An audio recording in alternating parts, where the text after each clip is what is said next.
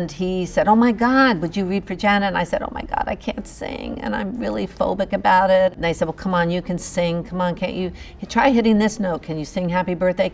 And I thought, you know what? When I get there, they'll give me alcohol or drugs or something, and that'll help get me through. Of course, they didn't. And up until that point, all the Janets that they'd had who were singers weren't particularly funny. I felt that Janet was kind of the personification of every ingenue that I'd played up to that point. You know, kind of sweet on the outside, but a bitch underneath. So they loved it. I loved hanging out with those people, but it wasn't a situation where we had a lot of downtime because the budget, I think, was $1 million. A very, very tough shoot. It was freezing, and then there was no heat in the studio, and we were obviously half dressed and wet a lot of times, so I got pneumonia. They put a heater with screens around it for us to get warm in between, and then that caught on fire.